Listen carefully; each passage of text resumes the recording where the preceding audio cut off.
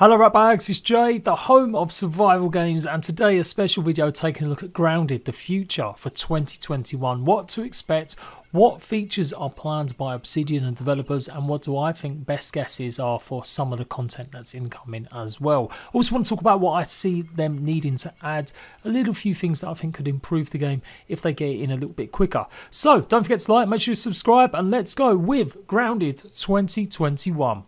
So if you don't know, Grounded have already listed their features board, which has all the upcoming content and some of the content that they're working on. Now this features board isn't always kept up to date, and there's definitely a lot more stuff added that we end up getting in the updates that the devs kind of hold back or don't want to spoil every single piece of it. They added this a good few months ago though, and it's another great sign from these guys that they really want to show their community what they're working on, a little bit at least, and give you a heads up of what to expect. And so we can use this as a rough tool to show exactly what's coming, and then I'm going to talk to you about when I think some of this stuff is actually going to appear based on the updates we've already had. Do note, I'm not a complete mind reader. I haven't spoken to Obsidian, so some of this stuff I may say is just my opinion. But again, based on all the updates we've had and some of the stuff I've covered, I think this is my best guess of when we can expect some of this content. And if you're brand new to it, you didn't realise any of this was coming, hopefully it'll give you a bit of a heads up.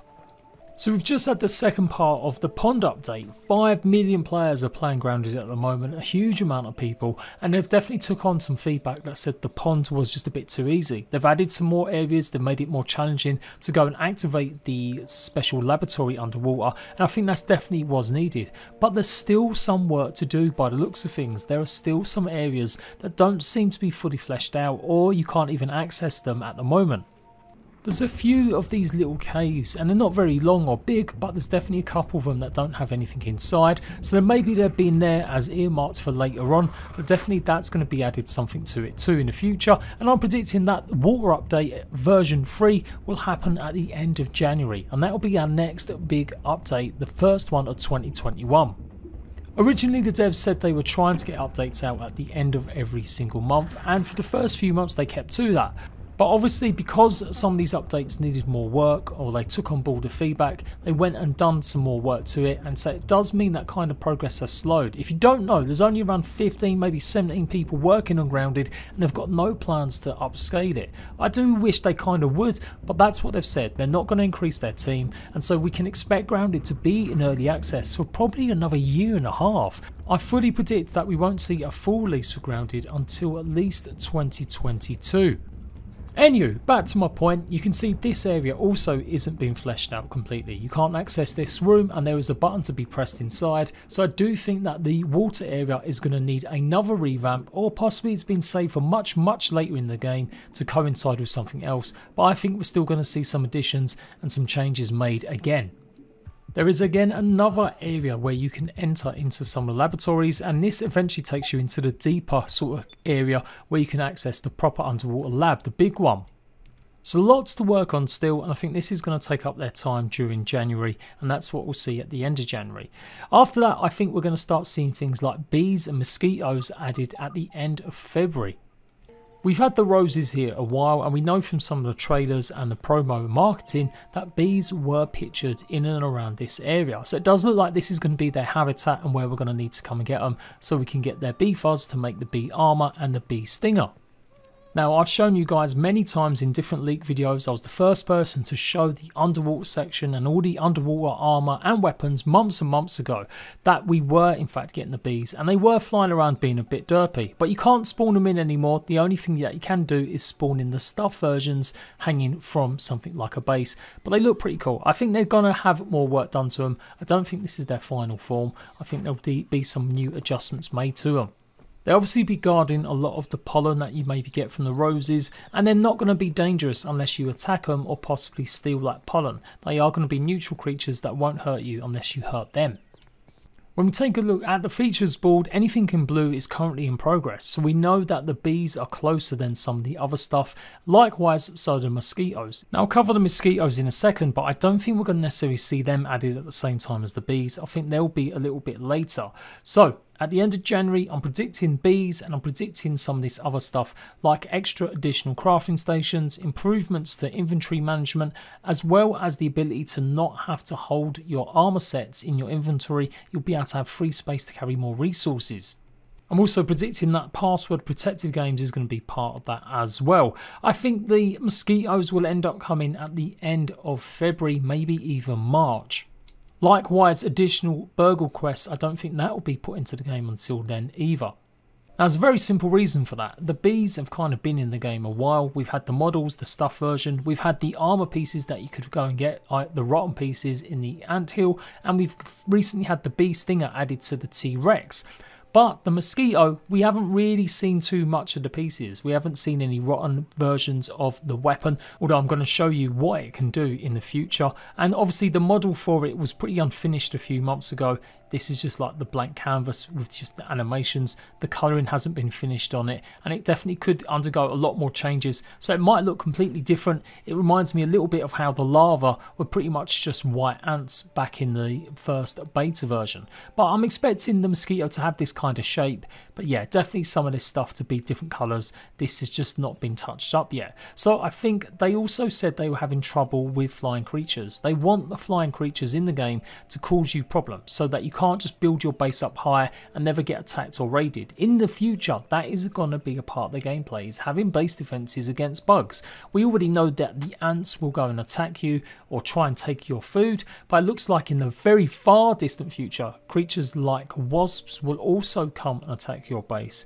And so yeah, that will be something we've got to bear in mind. But I think mosquitoes are going to be a creature a bit like a spider that will find here and there, but not necessarily going to be coming and attacking your base all the time. I think these guys are way too big for that, but I could be wrong. Maybe it'll be like a wave thing, but you can see the animations for it. It's just not completed yet. It's definitely a bit derpy, and this is from a good few months ago. So progress has been made on the mosquito needle, and that's the weapon that you're going to be able to make with it. It shows here there isn't a model for it properly, but in the most recent update there is. I literally recorded this video just a few days before the end of 2020, and you can see that the needle now has a proper model. You can see in the past as well that it needed just the mosquito beak and blood sac and some silk.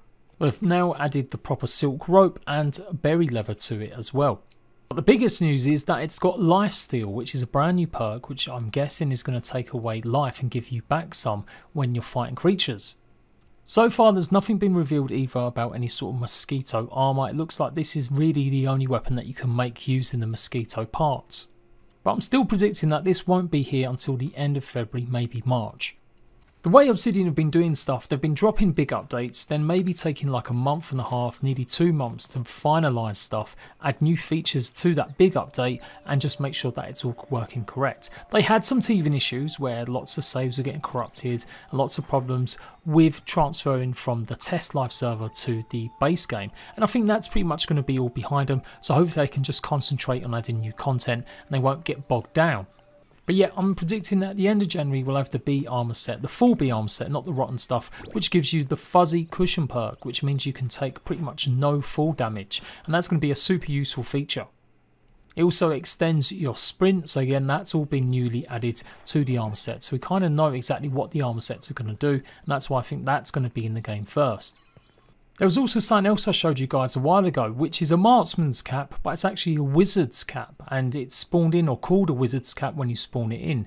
That looks like that will be added in the future too, and since it only takes maybe crow's feather to make, I think we'll see that very soon as well. Another exciting reason that we're going to see bee fuzz being added is that we'll finally have the fist wraps, or I call them boxing gloves. Now we can make some with just berries, but you can also make them with ant parts as well, and so these are going to be really good. I think this will be some way for people to play as a melee style character. Literally having no weapons, and hopefully that goes with one of the perks that gives you better attack damage when you use no weapons. So again, these have been in the game a while when you use some of the modding software to take a look through the items that are coming, and it looks like it's not necessarily going to be that high level, it's just a case of adding them properly to the game. So I'm predicting that we'll see these added also maybe at the end of January, possibly February. And since we're looking at the weapons, one thing that's going to be further off is the Dragonfly Slayer. So this means that dragonflies will be added to the game, in my opinion, because you're going to need this sword to take them on. But I think if we do see a dragonfly, it's going to be like a boss-like creature. Dragonflies are huge, like they are massive compared to like a mosquito normally. So I would fully expect this to be a boss creature, and the only way to defeat it is by combining the steel gum, which we don't know how or where we're going to get that. It's looking likely to be some sort of bubble gum with a bee stinger to make the Dragonfly Slayer. At the moment it doesn't even have a model, so that's some way off. I don't expect to see that for another 4 or 5 months. But I'm really pleased to see that Mosquito Needle's got its model, so yeah, I'm expecting to see that in February. So after that we've got like March, April, May, and this is when we're going to start seeing things like the Firefly, Roly-Poly, and the end of Act 1. And it says here full completable story, so I'm guessing it will be contained in that way. If it's going to be the full completable story, that seems a bit weird when we've got so many other things to add, so I don't understand why it says it that way. And it says Act 1, I presume that means we're going to get Act 2 and Act 3. Like I said, they're going to be in early access a long time, but that's what they've put as blue, so that's the stuff that's in progress. I guess they're working on them story beats at least. What isn't blue is aphids or pets. We know that aphids are coming as a pet, and we think that maybe ants are going to be a pet in the future. Well, since we've got the ant pheromone and the ant queen, it looks like you're going to have to maybe kill the ant queen to get the pheromone so that you can then control the ants. We know we've got other stuff like high tier weapons and armors, I think that goes without saying, and more additional anthills are going to come. When they had the beta running, it seemed like some of the anthills were different and changed, so I'd fully expect them to see adding even more to them, and we're going to have pet enhancements. So I'm guessing that if you have a pet, maybe it will give you another little perk or a buff. Now, no one's seen any of the models for the Roly-Poly, and we haven't seen any of the other stuff like what could possibly be Act 2. We're still a bit confused about how Act 1's going to finish off. Now you've got power to the underwater laboratory, now we've got power to the hedge laboratory. Next up, I guess, is either the haze or the sandbox. So I don't think we're going to see Roly-Polys or Fireflies added until maybe sort of April or May. Of course, we do know what the Firefly looks like. You were able to spawn it in previously in some of the sort of cheated software before they nerfed it, and we know you can get a stuffed one. Again though, a bit like the mosquito, the model for this is definitely going to be changed, or it's going to have a lot more colour added to it. This is kind of just like its first attempt or first base version. We also know that the Firefly, we're going to need it to make the headlamp, the one with the glowing red eyes, and that's going to be really useful for going into dark places. But again, I think that's really far off. I don't expect to see that until sort of May or April. I think the Firefly and the Roly-Poly will be added in as part of either the sandbox or the haze environment. Although they say they're work in progress already, I think that's purely put there because we were spawning stuff in a good few months ago. But yeah, I expect maybe the haze to come first. I think that would make the most sense since it's kind of nearly complete. There's lots of areas already that you can go and explore in the haze.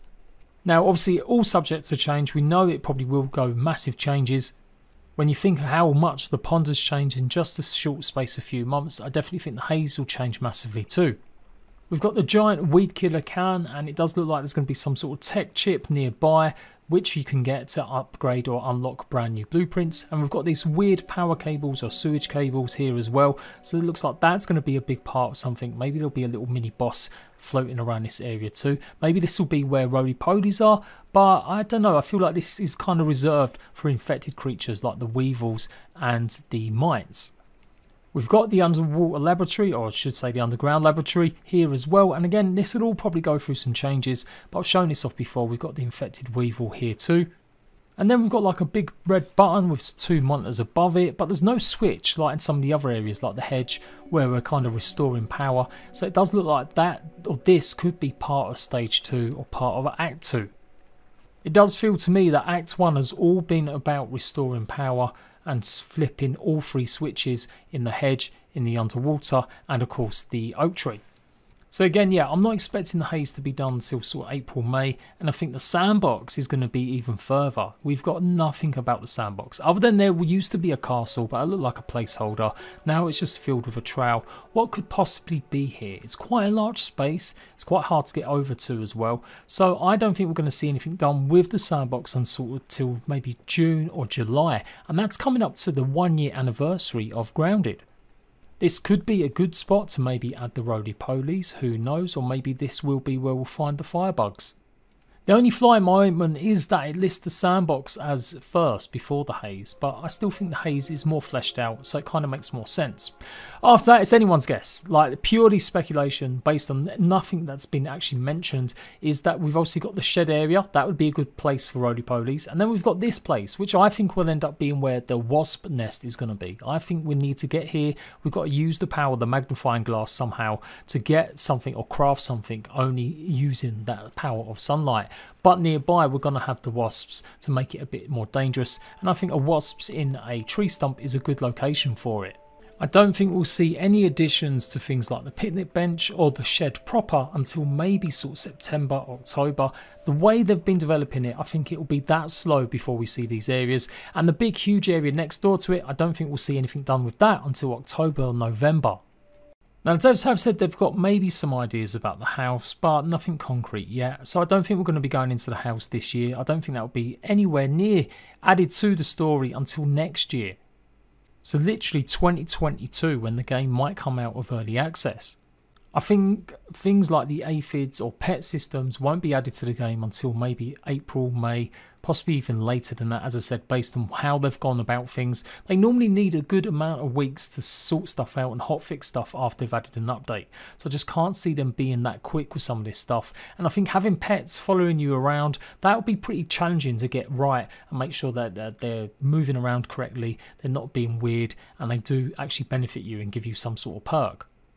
I'm pretty sure a lot of you guys think I'm mad by saying this, but I don't think we're going to see any other environments added, any bigger creatures or insects added, or weather, or any of this other stuff that's listed until September, October next year. I just think it's going to take that long to get what we already kind of see added. I can't see them adding any future stuff until then. So I won't hypothesize too much on what other environments get added or what other creatures, other than say that I'd like to see some caterpillars, and for sure I would love them to add something more like a creative mode. A little bit off topic, but I did say I wanted to give you guys what I think they should add. We need a proper creative mode, one that has actual creatures in it, so we can play, we can test stuff, and not just run around an empty world. It seems kind of pointless.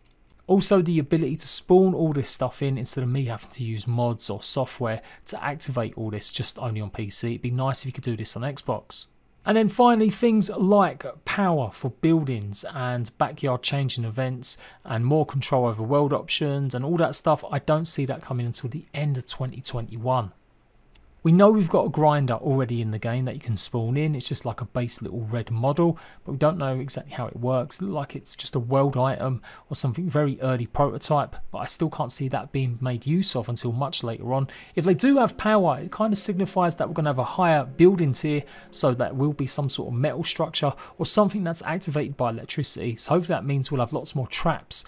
We know we've got lots of various different traps still to come, and that's what I'm really excited for. That's the kind of stuff that I'll be looking at towards the end of 2021, where we're actually making our bases defensible against creatures like wasps, like loads of ants, with different types of traps that I've shown off in the past. I haven't included it in this video, but you can go and check them out where I show off things like the icicle or ice layer that you can put down, or the honey trap that you can put down, as well as things we know there's going to be turrets that are being worked on as well, and some sort of electrifying orb. I could literally spend all day going over all the stuff we can see when I've used the mod packs to look into the game files, and I will do this a little bit more again, but I kind of just want to stop it there because a lot of the stuff could change. They may cancel items and certain things, but I think that is a really good breakdown of everything we know that's been shown off in the past, everything the devs have officially told us via the feature board, and kind of guessing based on what they've already done when we can expect to see some of this stuff. If you like this video, let me know. If you want to see more grounded content, let me know, and I'll be back as ever for more breaking grounded news and showing you the best of the brand new updated content in 2021. I'll see you rat bags later.